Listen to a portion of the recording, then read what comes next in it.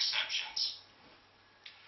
I couldn't help noticing, however, in the aftermath of this atrocity, a rather unhealthy eagerness in some quarters to apportion blame by association, as if all critics of Islam are somehow complicit in this man's insanity.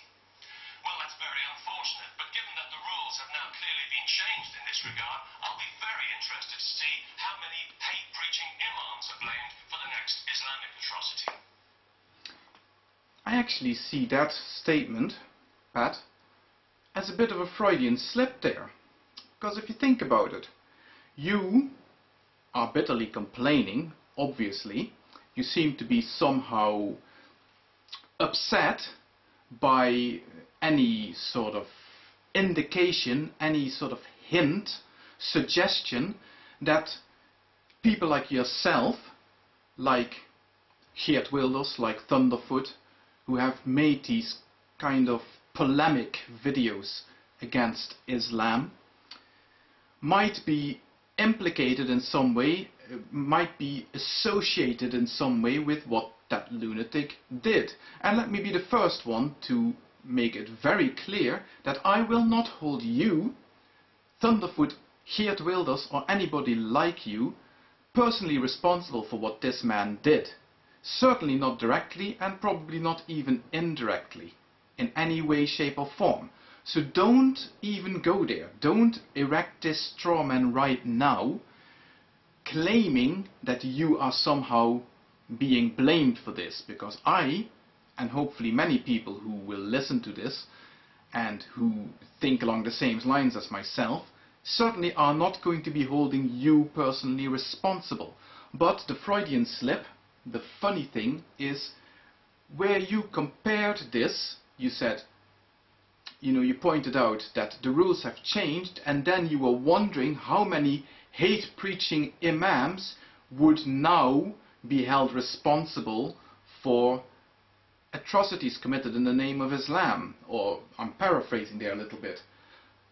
And obviously, subconsciously, you are displaying here a clear awareness of the parallels between your good self, the rhetoric that's being spouted by people like you, like Geert Wilders and like Thunderfoot, and, as you so eloquently put it, hate-preaching imams.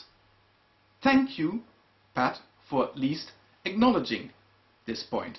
But then I would like to add to this as well, that if you're going to present us with an open goal, then I really have no choice but to kick the ball in. So here goes. Take it away. No one who criticizes Islam or multiculturalism is in any way responsible for this lunatic's actions, and the criticisms are still entirely What? valid. Shut up. Islam is... Silence! Yes. Except, of course, there's one person who is clearly responsible for this lunatic action. One person who is critical of Islam and multiculturalism, who is responsible for this lunatic's action. And that is, of course, this lunatic himself. Now, I know it is a trite observation, and it's an easy point to score. It's an easy point to score, and I am not particularly proud of scoring this open goal. But on the other hand, it is something that needs to be pointed out, because, you are equally, in your video, presenting this universal statement: no one who criticizes Islam and multiculturalism is responsible, when of course clearly one person is.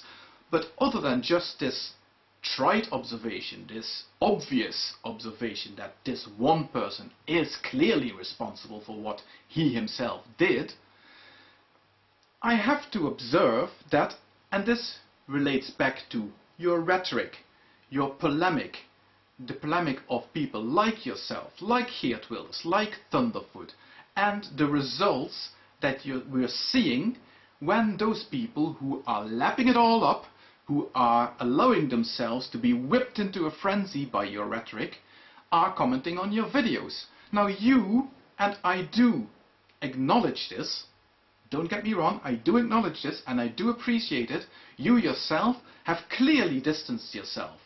unequivocally from all this violence and hatred, and that's good to hear.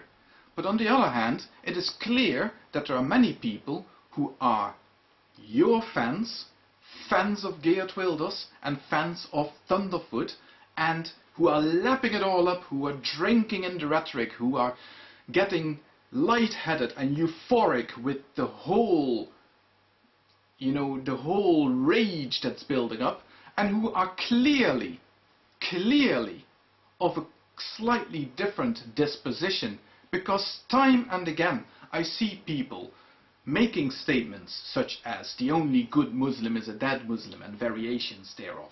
I see clearly people comparing Muslims, those 1.5 billion human beings that we share this planet with, comparing them to pigs, to excrement and to vermin, with all the connotations that comes with what one does with vermin.